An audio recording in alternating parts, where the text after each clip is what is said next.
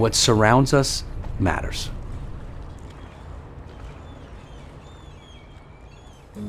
From the time we're born to the time we leave this earth, most of that is spent indoors. The need to understand what surrounds us and how that impacts us, not in a natural outdoor state, but in an indoor state, is imperative. Our question was, is half the story missing? There's a lot of focus on buildings and their impact on the planet, but what about all the people we put inside our buildings? And so we wanted to take an evidence-based approach to connect the built environment with the human condition. I met Paul probably about a decade ago when Delos was first opening up. Here's a guy that had a value proposition with a clear vision. He was talking about merging the science of health and wellness and the science of buildings. Nobody had ever really put it together as a package. We kind of were kindred souls. And he asked me about my thoughts on the built environment. Well, I said, let me tell you the negative side. I grew up in a tenement in Harlem, okay? Roaches were all over the house. Paint was peeling off the walls. Often we didn't have heat. I had lots of pulmonary infections and had to go to emergency rooms for breathing problems and ear infections. That is the antithesis of the appropriate built environment. As I moved up and became a leader in various positions in the military, and then as Surgeon General and in professor, I started realizing that I had received an unintended education to truly understand the social determinants of health. They were not theoretical, because I had lived them. And so when I met Paul, how do we come together to build the right buildings that will optimize health and wellness, reduce cost, improve quality of life? That's the goal.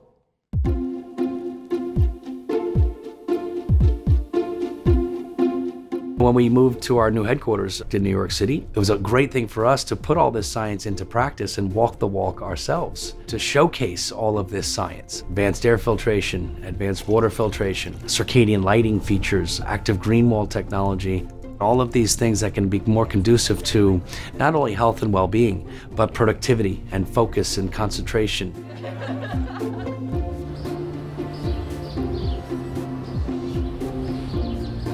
Through a 10-year journey, we've learned many things, and particularly we've learned what measurable elements matter indoors. Indoor air quality is generally 2 to 5 times worse than outdoor air quality. The problem is we don't see it as dirty air, it's invisible. So the need to measure that and help cleanse that is super important, not just from a near-term standpoint, also from a long-term health standpoint. I study how people take in information about the world, information about their environment, and then how they react to that. The overall direction of my work is to help Delos create products that people are actually going to use. And it's not just translating the science, but it's also making something that somebody actually wants to put in their office or in their home.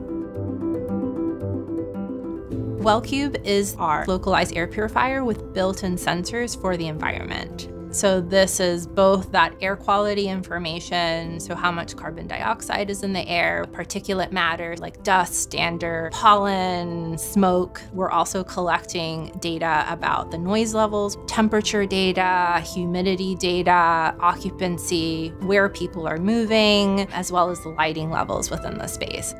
If you have access to this data, you're able to make decisions about what you're doing within a space. And ultimately, this is something that's really important for the well-being of an occupant. There is disparity between people who have access to healthier buildings and people who don't have access. In the past, implementing a lot of smart building technology was really expensive. Ultimately, we want to take this technology and make it accessible for everybody.